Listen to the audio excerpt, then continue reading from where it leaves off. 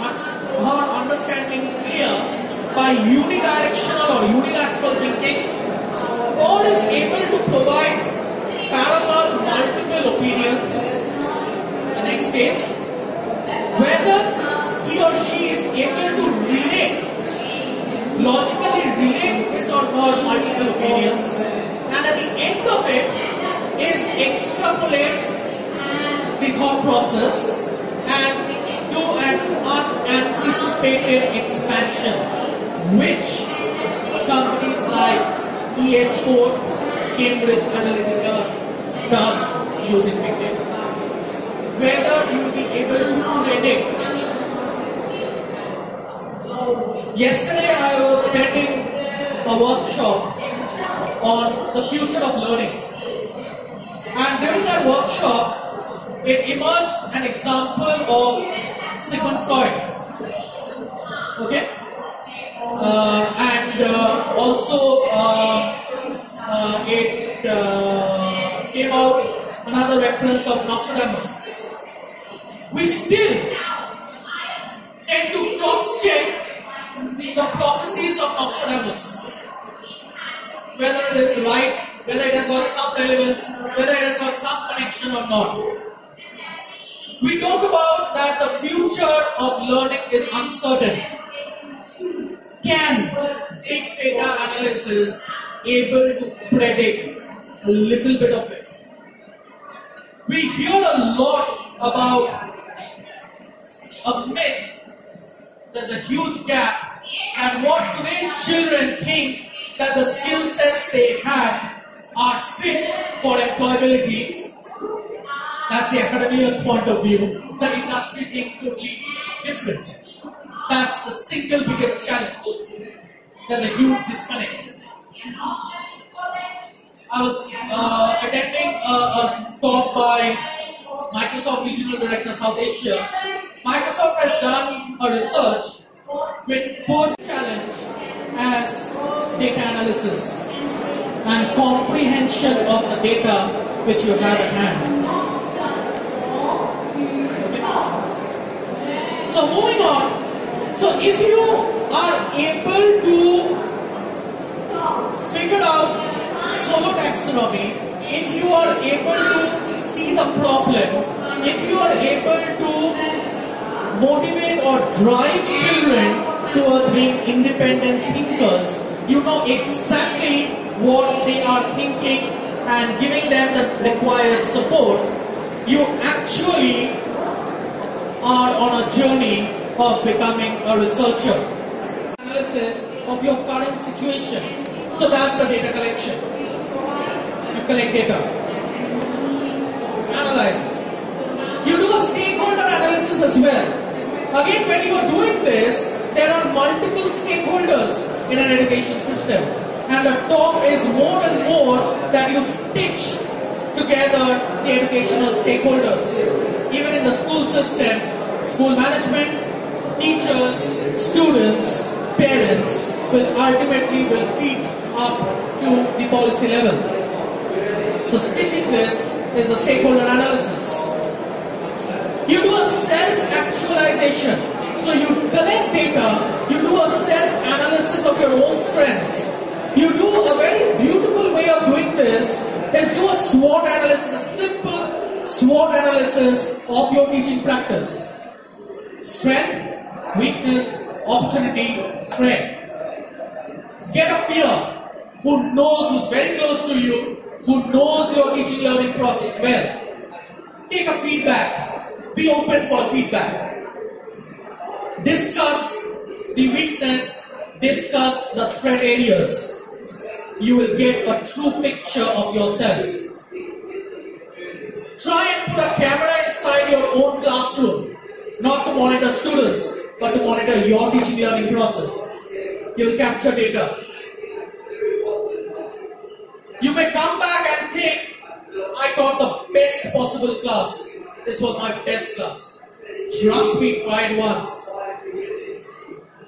Your myth will be broken. You will find out n number of things, I won't say mistakes, n number of things which you could have done better. So that's your analysis of data. Now, whenever I'm talking about data, please remember the nature of data are different. Some are quantitative, some are qualitative. Then you do a mentoring and support. So the peer, which I said, comes as part of support mechanism. In a long-term plan, you can take help, you can find a guide for yourself, you can find a mentor for yourself, which will then feed to your purpose once again to see whether the cycle is completed. So this then gives you an idea as to now what I should invest my time and energy in terms of professional development. Now, we talked about why, we talked about how. Now, the question is some tips as to what we should do. So, the last bit is what. This is a very simple mechanism. Don't worry, you can't read the pictures. Don't worry about the numbers, what is happening. I'll explain this. This is a simple sunburst chart, a chart format in Excel. But as I said earlier, your presentation of data is very important. How easy it is for you to understand. Let's say you are a school head and these are the total number of classes you have. Okay? These individual sections are, let's say, each class multiple sections. Each of these you plot the average score of the students' performance. In one snapshot, you will get that which class, which section has not performed well. The average area, which in this graph it is less of green and brown, tells you that they collectively have performed the weakest. Once you get this data as a snapshot, you will be able to analyze or intervene or get deeper more easily. Again, coming back to that analogy, that if I give you for each class 4 files, each section 1 file, 50 sections are over here, more than that. You will not even take a look at it as a principal. I don't have time to do that. As a teacher, you teach the same subject, same class, 3 sections. These division of 10 can be reduced to 3. You do an analysis of your performance, which is actually the student's performance, of the 3 sections, and try to evaluate what went wrong in this particular section. Okay, so it's how you take a look into the data points, how you comprehend the data and provide the cause. This is again another one, especially if you do, let's say, multiple choice question, and all teachers are responsible for preparing question papers. This is a sample taken from a very primary class question paper at a rural school in a government project which we had done. So here, what happens is, the exam went on in 10 different clusters. So we pointed out the average correct score percentage of each of the cluster, and we mapped what were the total students' responses were for each of the options. So if you see A and C, I hope you have read the question. The girl is dashed the bicycle. So A is riding, which definitely is the correct answer, and C is driving. Majority of the students have given C as the response. That means there is a problem with the concept. Now, what we have done is we have done the analysis. So there is a difference in the analysis of the words ride and drive. So immediately when you get this, as a teacher, you know where your remedial classes need to focus on. Otherwise, till now what The papers come, you check, give it back. Which is the most common mistake your class has made? Very difficult to find out in terms of concept. So these kind of analysis of the data helps you to do that. It also helps in setting benchmarks. So this is, let's say, another it's not legible, I'll just read out to you. This is a kind of exercise we have done in a particular school with teachers. And you see the overall score of the entire school on 21st century skills was 3.5 out of 5. The pre-primary had 3.4, primary had 3.5. This was primary, middle primary had 3.4, middle had 3.5, senior school had 3.6, and the senior secondary, that is activity. The activity teachers had 3.5. So immediately you can say that the senior secondary teachers, the senior school teachers have performed well. So from there you can find mentors for you. You can find potential leaders on 21st century skills who can feed back or who can guide you if you are a teacher at primary level. So that creates a culture of learning inside the ecosystem. That's what we called about collective teacher efficacy. John Hattie, 1.57, huge, 1.62, huge green positive shift in the impact of learning.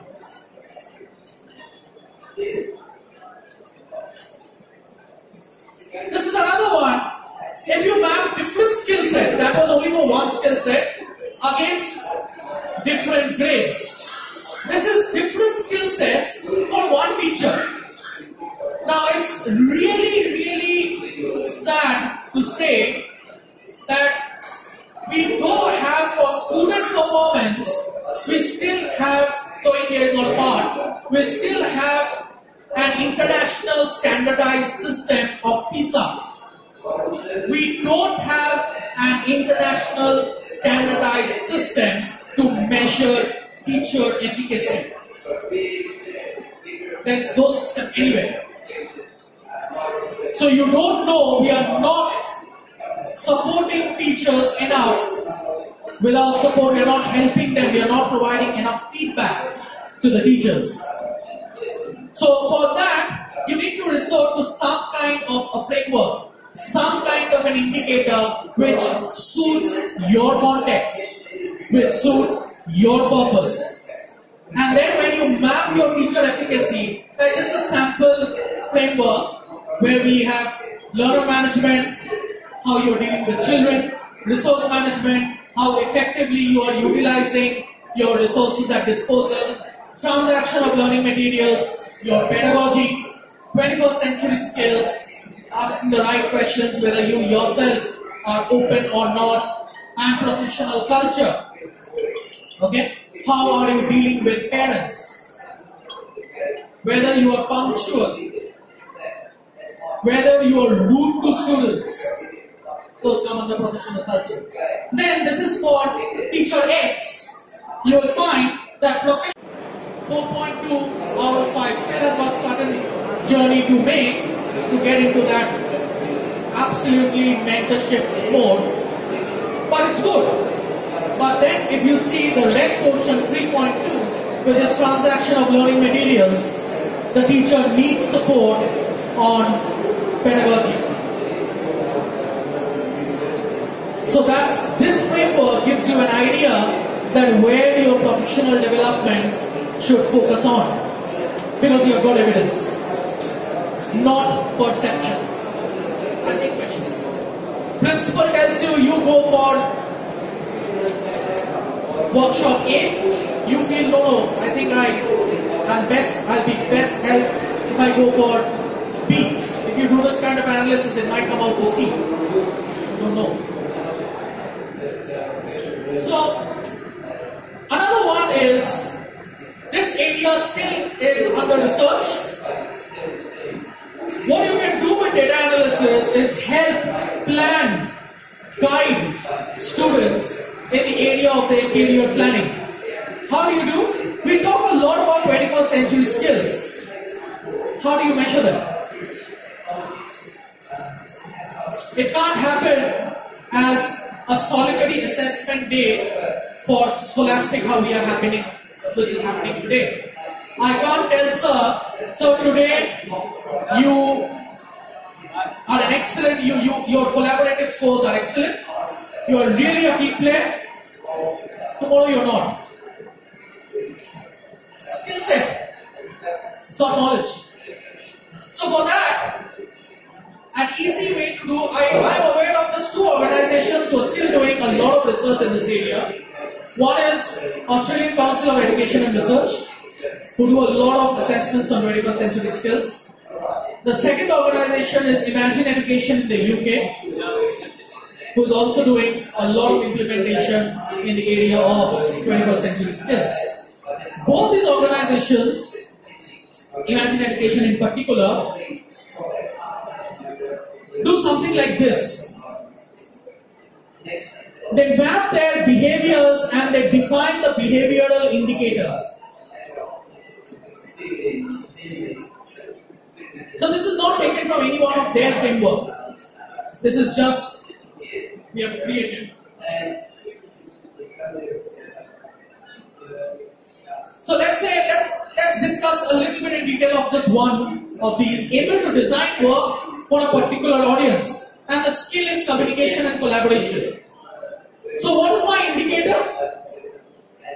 The student is able to use level of language, different levels of language and different styles of presentation to suit the needs of audience. Today I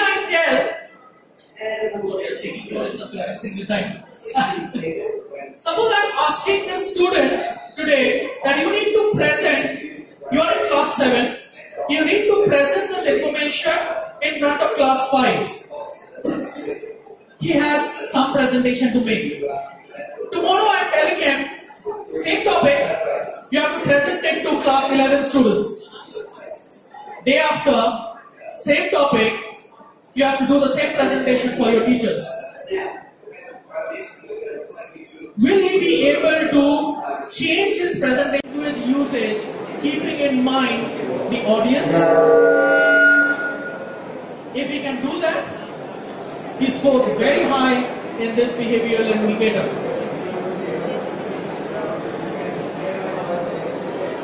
These are a few more. These can be defined by anybody.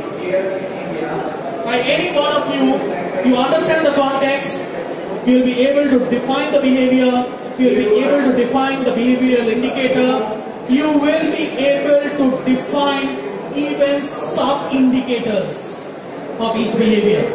So the indicator which I said can be divided further. Use of language 1, use of presentation 1, use of salutation 1. So multiple. The more granular it becomes, the better, the robust the framework gets.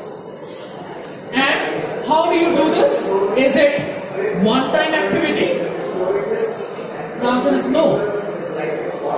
No matter whatever you are doing with the particular child, with that particular individual, you can actually note that data. After a certain period of time, you analyze that data. But data is to be captured continuously. That's why, going back to the acronym in the first slide, timely, automatic. Okay?